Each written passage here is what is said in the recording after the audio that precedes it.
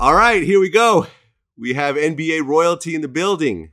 Tim Hardaway and Charles Oakley. Welcome to VladTV. Thank you. Thank you. Hey, man, I've been wanting to do this for a very long time. I'm glad you guys were able to finally sit down and, sit down with me. In fact, Charles, I've been bothering your wife for an interview now for the last few months. Yeah, she telling me, everybody was telling. I said, well, I got to, make sure this book get out, and so we have something else to talk about. But now, you came through the back door and got me anyway. I came through the back door. That's the fly still got in the house some kind of way. Well, first of all, let's talk about why you guys are here. So you guys are doing the 5 tournament. Right. Okay. So, Tim, tell me about this. Well, the 5 tournament is a group of guys that played on different teams like the Miami Heat, New York Knicks, Texas. It's divided up of, 3 teams, Houston, Dallas, and San Antonio. Then you have Toronto, Miami, and Chicago. And these guys played with these teams before, and they know about all the rivalries. This is about rivalry based, basically. And it's about these teams knowing about the rivalry, playing against, when it was back in the 90s, the Bulls and the Knicks, the Heat, the Knicks, the Heat, the Bulls. And so it's a tournament where these guys get a chance to keep playing basketball, something that they love to do. And it's totally different. They come out here and it's almost like the Big Three, but it's not like the Big Three. You got some stuff similar, but a lot of things not. You have at end of quarters, if you're in a bonus, you get to put a 4th guy on the court, and you could double team, or you can make an easy play for yourself. But if you score a basket, the guy comes off. If you don't score a basket, the 4th guy stays on for 60 seconds. So for a minute. So it's a lot to know of, and it's competitive and it's fun. And these guys, they've been itching to play for the last 5 months.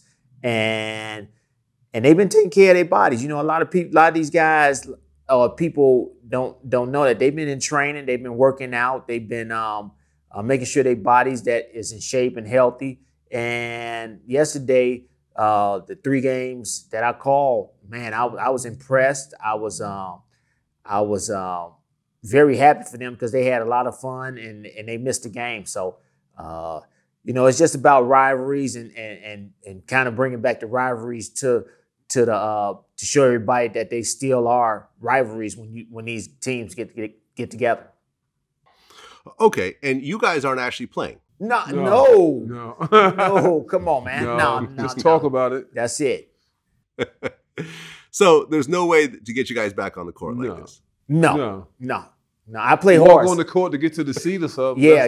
We walk across the court to get to the seat, or we might shoot a ball, show them that we can still shoot the ball. But other than that, that's it. That's it. Okay. And I guess part of this whole tournament is there's going to be a battle of the sexes.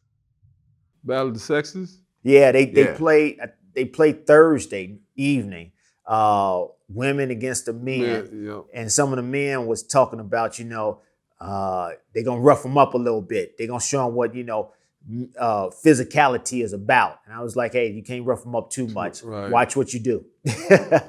Just play good, steady basketball and just try to win the game. That's about it. But don't try to hurt nobody, and don't try to be that much physical than they are. Okay, so is it going to be WNBA players of the same age range as these other players, or is it going to be younger women? I think it's going to be WNBA players the same age that still are active at 35, 34, 36, around that age. And they're going to come out here and play. Some of them are not playing in the WNBA.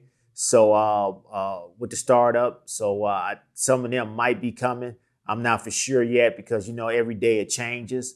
But it's going to be competitive. You best believe that. I mean, can you guys imagine a female player actually getting into the actual NBA at some point? They've been trying to get a female coach, so sooner or later, it's always one going to happen. It's some girls back in the days, I mean, could really play basketball. I mean, maybe the one or two were inside probably been too physical, but maybe the wing or something. I think a couple of females could have played back in the day. Because they had some girls who really could play, especially, you know, Cheryl Miller, you know, Sheryl, Swoopes, all them girls could play. I mean, not to take them from them playing with guys, but I think they could, you know, they might not have get a lot of time, but they could have been on the end of the bench, but I don't know how happy they would have been just being on the bench because they could play. If a 7-foot female suddenly pops up somewhere in the world who's actually big and muscular, it might happen. Anything is possible. Anything is possible. Anything is possible. You know, you can't not say it won't happen or it will happen. I just say anything is possible, and if it does happen, I know everybody will be excited, and it'll be a lot of viewers. You guarantee that it'll be a lot of viewers to see how she will play with grown men.